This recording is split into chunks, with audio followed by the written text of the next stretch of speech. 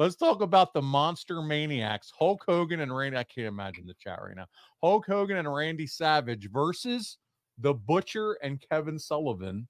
And one of the featured spots of the match took place when the Butcher puts Hogan to sleep. Savage then jumps off the top rope and hits Hogan with the elbow drop to revive Hulk Hogan. That was the play on that. What do you think about that? Using a main maneuver to revive the guy. My first question as an outsider, if I just had that limited information you just gave me, would who fell down during this match? This is a falling down business. Mm-hmm. Now, Shorty is not going to fall at all. He will wibble wobble and spin around and then do something resembling a bump. Hogan ain't going to be out bouncing around. Who was Beefcake, the other guy, Shorty's partner? Yeah, it's Beefcake, now known as the Butcher. Not a big bumper. No. But I would think he would have to be one of the guys taking the bumps. He would have to be. Oh, yeah. Beefcake and Savage, I guess, probably were the flow guys of this match. Butcher, no, we'll just call him Beefcake because that's just how we know him. Butcher, Beefcake, Butcher the Beefcake. He takes the big leg drop, and then after another Savage elbow drop, he takes the pin. All right, so he wins the match. Hogan defeats him. This amazing tag team of Shorty and, as you call him, Kevin Sullivan and Butcher. Vader then attacks Hulk Hogan after the match. Hulk no-sold the power bomb. Okay, did you hear? Hogan no-sold Vader's power bomb. Gets up immediately following the Vader attack. Savage and Hogan hold Vader at bay with steel chairs, and the show goes off the air. So there you go. It's the first televised Randy Savage match. They bury his finish by having him use it to revive Hulk. Okay. They did use that spot back in the WWF days when the $1 Million Man put Hogan to sleep in a tag match, but still they're going back to the well. And now that's his first time on television. We're doing that. Vader, the homegrown monster for WCW. What good is it for having him just totally say screw you to Vader's finish and pop right up? I just don't understand some of the decision making with the booking here. Nor will you ever.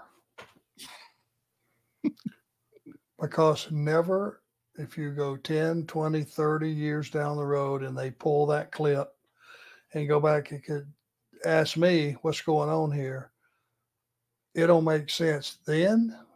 It don't make sense now. It didn't make sense when they did it. The thing was about putting you to sleep is they cut off your carotid artery. The shoot rendition is they get behind you, they go across the carotid artery, which is a main blood supply to your brain, and they choke you out with it.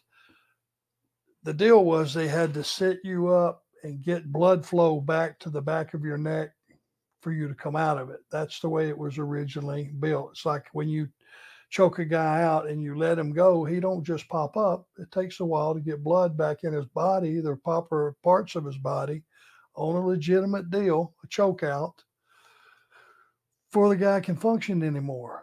Certainly dropping an elbow, which probably landed on his chest, right? I imagine. Yeah. That's going to knock him back to consciousness. See, if they would have just tried to take care of some stuff, again, make it make sense. Yeah. That's one of your keys to every talent you talk to. It's got to make sense. It's far-fetched, but let's just say you rolled Hogan over on his belly and he was laying flat on his belly as Randy jumps. You spin him over and he lands on the back of his neck. And in some weird universe, that jogs the blood supply and gets it going. It would at least fall somewhat in line of what we've been told all these years and decades. Buddy, I saved it for last, and it's you and Johnny B. Bad actually opened this show, Clash of Champions. You defended the TV title successfully against him with a little help from Colonel Parker, your longtime friend. Yeah, take it. Bad was chasing him around the ring, following his interference. Parker made his way into the ring, and you were able to hit Bad with the DDT, buddy, for the quick 1, 2, 3. According to the readers of the Wrestling Observer, this was the best match of the night. You got 88 first place votes. On the other hand, that tag match that we just talked about won the worst match of the night. Think about it. This company, buddy, is still in transition. It's almost a tale of two presentations of the wrestling product. You have that over-the-top presentation of Hogan. You got that top-line creative of Ian Savage. But then on the other hand, you're sitting there defending the TV title in matches that are predicated on wrestling, not necessarily showbiz.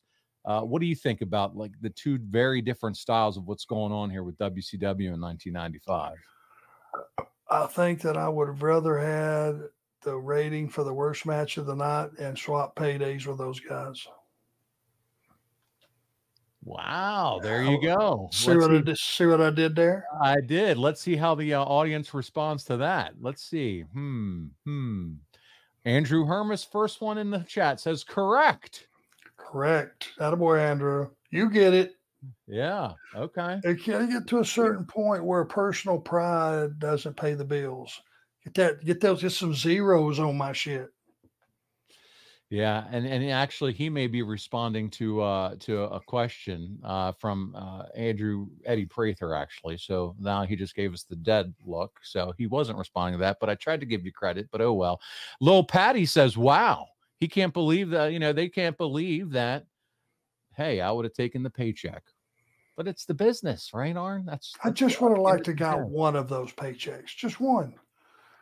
We didn't even get into all the numbers of what Hogan has done so far here in the first few months, money-wise. But it's incredible the amount of money that he's making. Guys like us, and I'm just like all you guys sitting home listening to us. I'm the guy that everybody says is really valuable. Man, that guy can run a hand truck or a forklift or a dump truck like nobody's business. But they pay him a nice salary, but it's nowhere near the guys that are sitting in the office having some lady take dictation and getting the big payoff.